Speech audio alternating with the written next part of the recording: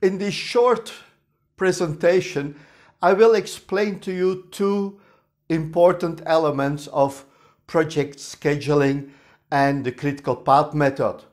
First, we will look into the calculation of the slack or the float, and the next thing will be about the determination of the critical path of the project. The first thing we'll be looking at is the calculation of the slack or the float.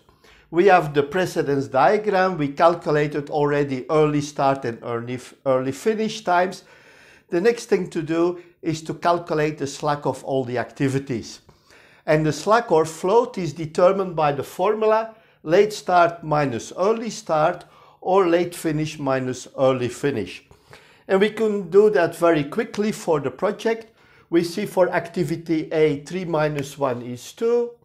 For activity B, this is 0. For D also, for G also, for H also. So here we have the slack or the float of the activities. And in some cases, people will say the critical path is given by the activities with slack equal to 0. That is not always correct. It depends on the situation. Everything depends on the fact when does the project has to be completed.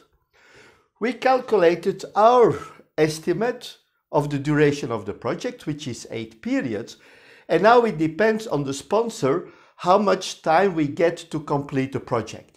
In this case, we have 8 periods.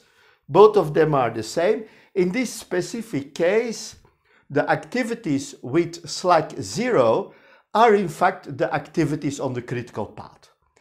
But like I said, it's not always the case. Imagine that we have 10 periods to complete a project. What will happen? All the activities which are on the critical path or the activities with duration or slack 0, these activities will now have a slack equal to 2. And when you follow the rule, the activities with slack equal to 0 are on the critical path, we would have the conclusion that there is no critical path. Every project has at least one critical path. Now, what is the importance of the slack? Basically, we have to see what's happening. And let's look at one of those critical path activities. Let's take the last one. It's the easiest one. What happens when our activity starts later than 6, or early start or late start? They're the same.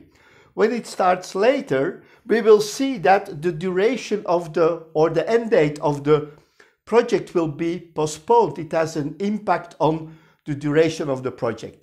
The same thing is when the duration is shorter.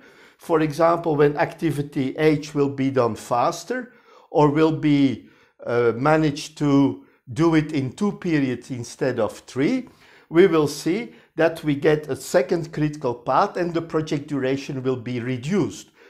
Activities on the critical path will have a direct impact on the duration of the project. On the other hand, when we have, for example, activity A, as long as A doesn't start or later than the late start or finishes later than the late finish, it will have no impact on the duration of the project. What can happen here? Well, our activity A can take 3 periods without influencing the duration of the project. Or our activity can start on period 3 and finish on period 3. Those are in fact the results or the consequences when we have an activity that's not on the critical path, and we will use that later in some other calculations. Once we know the slack, we can also determine the critical path by identifying the longest path. Basically, we don't have to calculate the slack before, but if we have the slack, it will help us. Anyway, we have to find the longest path, and how do we do that? First of all, we identify all the paths through the network, and we have first path ADF, we have ADGH, we have BDF, we have BDGH, and we find CEH. age. What we now have to do is just to calculate the duration of the path by adding the duration of all the activities. So this is in fact the longest path.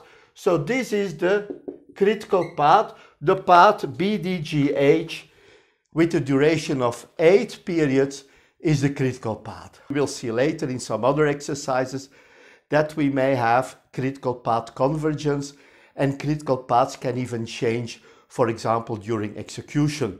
We have to be careful with the identification of the critical path, and we have to be sure that we always know which is the critical path. This is the end of this video about calculating the slack and identifying the critical path. Critical path is very important to know. We have to see what's happening. All the activities that are on the critical path, they are in fact without any reserve. If something happens to them, if they get longer or shorter, they will have a direct impact on the duration of the project. We also have to be careful with other paths, because when the activities are increasing or in duration, or the critical path activities are decreasing, we may have critical path convergence, and even in some cases we may have a change of critical path. Remember, there is always one critical path in the project, and in the worst case all paths can become critical. I thank you, and I'm looking forward to seeing you in one of my next presentations. Bye bye.